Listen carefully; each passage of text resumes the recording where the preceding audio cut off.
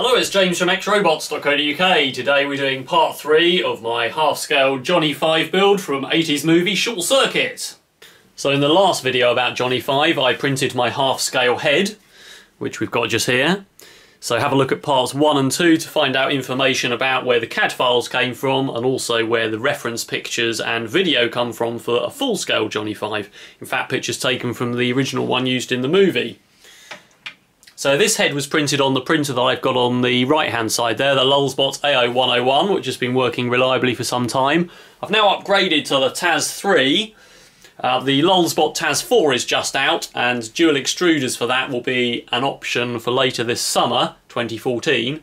I've actually already got dual extruders fitted to this printer. So I've got an experimental extruder called a Flexi Dwaylee. You see there's 2 filament feeds here and 2 spools on the right hand side.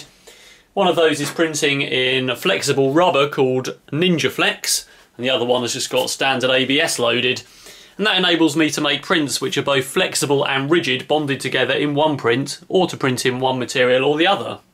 I put up a video a while ago, a couple of weeks now, about 3D printing my alien suit, and I showed you how I could print parts with this printer which are a combination of rigid and flexible. So this has got white rigid ABS and flexible red Ninja Flex to make some sort of tank tracks. Another example was the wheel printed in one print with the rubber tyre attached. So this is extremely useful for doing robotics, making flexible joints and that sort of thing. So today we're going to be working our way down from the head to the neck, and we're going to be making the cylinders which allowed Johnny 5 to tilt his head round, the rotating mechanism, and obviously there's another joint here which is originally a universal joint. Make sure you check out the I Want to Customise My Johnny 5 Toy Robot Facebook group for some more examples of people doing life-size builds and also modifying the toy robots. There's various other information, including some reference pictures and various things in the files and photos section. So let's have a look at some CAD. I'm using Autodesk 123D Design, which is free software, to design all the pieces for this stage. So looking at the reference pictures, underneath the head there is a plate. This has the mounting points for the cylinders at the front and the main neck joint. There also appears to be a piece above it which I can't quite make out, so I've basically meshed those all into one piece, which will make it easier to 3D print, which is what this extra piece is piggybacked on the top. I guess that's just for the spacing, so that things are the right height. So the neck joint itself is going to be simply put this plate with a hole in which fits underneath the upper plate, and also this piece which is coloured red. It's going to be printed in black Ninja Flex in fact, and that's going to make basically a rubbery joint. In the original Johnny 5 there was a universal joint, so I could try and print one of those, although it's going to be very small. The smallest part of this is 6mm in diameter. Of course I could use a radio control part from a car or a boat or something, but I really wanted to make flexible joints out of Ninja Flex. So these pieces make up the actual rotation. It will become clearer once I've printed them and put them together.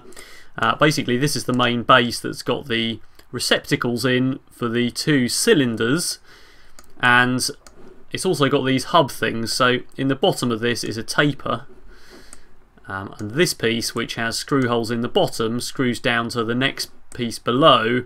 So this whole piece basically rotates on here. In the top there's another taper and another tapered piece which fits face down in there. So these 2 pieces on the left are basically screwed together, and they basically pinch between the 2 tapers in here to make a hub for it to rotate on. There's also this piece which goes straight on top, and that's where the flexible neck joint I just showed you fits straight in there. So these are the pieces that make up the neck cylinders and the joints. So there's one main cylinder here. These were originally hydraulic cylinders. I'm not having a hydraulic system. Basically it's going to be cable operated. So this is a normal sort of cylinder that you'd get that looks a bit like a shock absorber. This little piece rides in there, and there's going to be a metal bolt which only has thread at one end and the rest of it is smooth. So that's effectively the plunger piece, and that is the end cap which is eventually going to be glued on. Again, I've used a slopey piece there that's slightly tapered so that that fits in there neatly. And these 2 pieces again in red are the Ninja Flex pieces. So this one goes on the bottom of the main upper face plate, or the head plate, the first piece I showed you, and that allows for the bolt to be slotted into it. And this piece couples onto the very thin end of this cylinder, and then it goes into the base piece that had the lower mountings for the cylinders in. So you'll notice there's a hole in here. The aim of that is to pull a string to pull the plunger, and there's going to be a spring in this cylinder which pushes it outwards, and a string operated down a Bruton cable, which is a string in a tube which pulls the plunger down. So that's the plan. So let's try and print some of these parts out and see what they look like.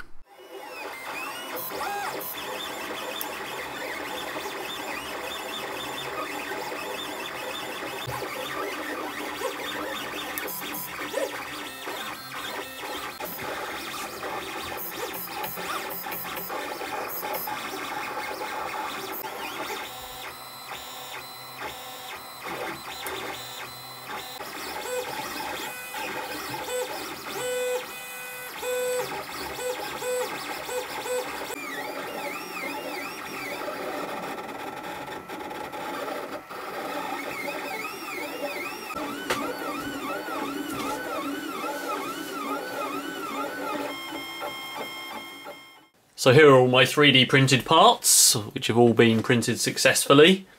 So let's have a look at them. We've got the main support piece there that the cylinder bottoms fit into, and that piece rotates on this hub.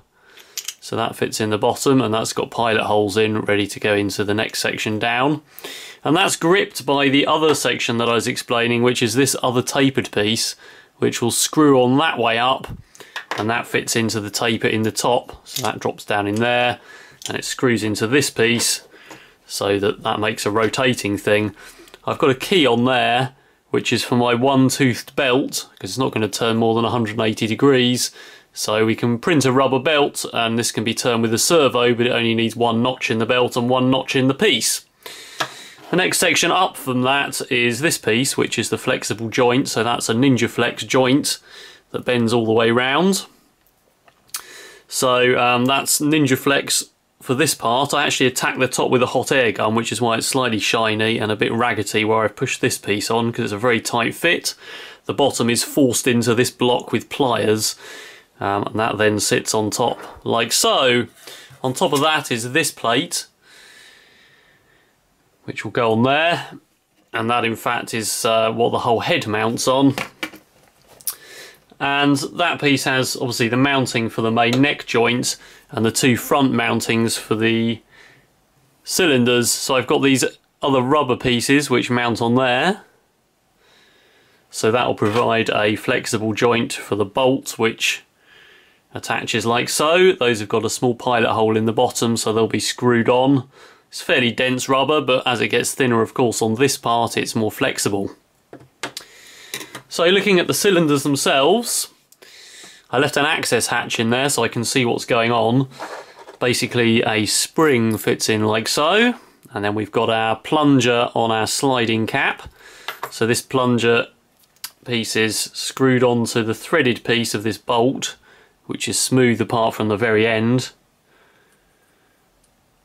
And that plunger then operates inside the cylinder. And with any luck, I should be able to pull a string in this hole to pull the plunger back, and that's how it's going to work. So we'll pull that string down a tube.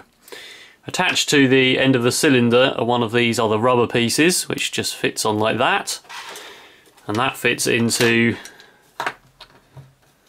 the base there to make a flexible joint.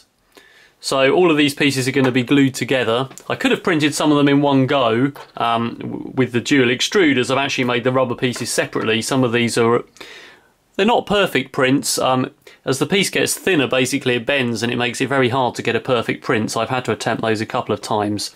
That's why I've made them separately. But we're going to glue these pieces together using Gorilla Glue, which is recommended by the manufacturer of Ninja Flex rubber filament. So let's start putting those pieces together. I need to cut these bolts down when I know how long they are to make them exactly the right length, and we'll see what we've got. I'm just stringing up the actuators, so I'm using this fishing line, which is incredibly tough. I think it's a 50-pound braking strain, which is about 22 kilograms, It's doubled up as well, so I'm just showing you how I'm stringing up one of these. So the string goes through the little hole in the cylinder, through the spring, and then what I've done is drilled a tiny hole in there. So the string goes through there and it just loops around the shaft. So pulling all that together, obviously, if we just hold that on there, then pulling this operates the actuator. And in fact the other one I've put together, and I've glued the end cap on with a bit of acetone. It's ABS, so we can just chemically weld the end cap on. And if we shove this string back through here, so I've got a bit of plastic tubing attached, and the string comes out of the other end. So if we pull that tight, then we can see the actuator operating. Haven't got quite as much movement as I'd have liked, but that's good enough for the model. So the other end of this will be pulled by a servo. Here is my base and the tapered piece attached together. That screws in further, and that goes inside there. So let me put that together.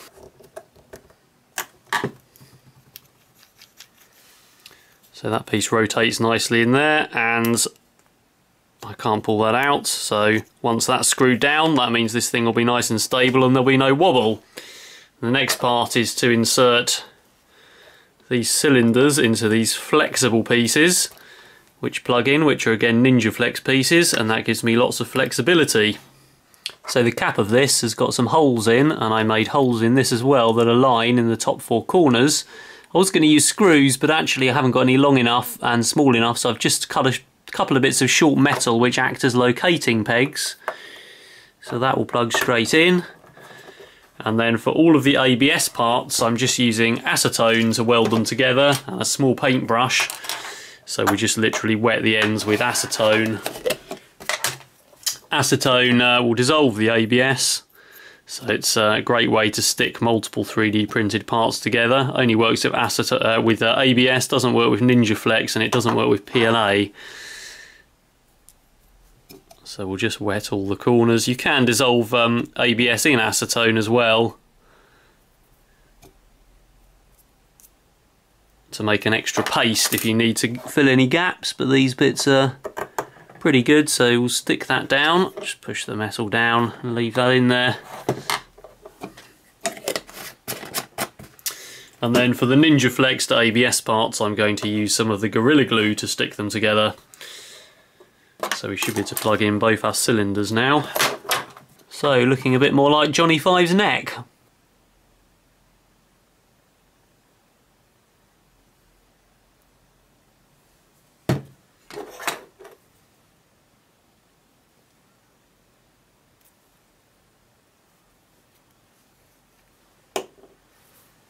Alright, so I've screwed this down to a piece of plastic so it stands up on its own. It's not fixed on very well, but you can see it freely rotates. It's just got 2 screws holding it, so that's pretty good. I've inserted these the cylinders there, and obviously the top head plate I've attached the 2 rubber things, and I've just put a screw straight through, and they've gone into the rubber, and they're held on pretty well. So that piece fits on there. There's again 4 screw holes that align. And then I just need to make sure these neck cylinders, I need to cut down the bolts so they fit in. These are obviously the extreme of their stroke, although it's not very big. So I just need to make sure that that head is pointing up slightly so it can pull down a bit, and then it will tilt sideways.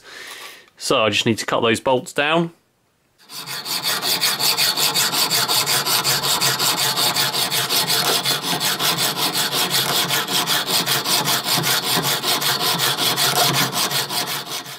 So there's the whole assembly with Johnny Five's head balanced on top. I'm going to take that off before it falls off because it is only just balanced on. There are screw holes to mount it, but I need to spray up this plate to be the same colour as the head before I do so. There's also a lip light box that fits underneath, which is a light up VU meter that shines when Johnny Five speaks, but I need to come back to that as well as the missing head details.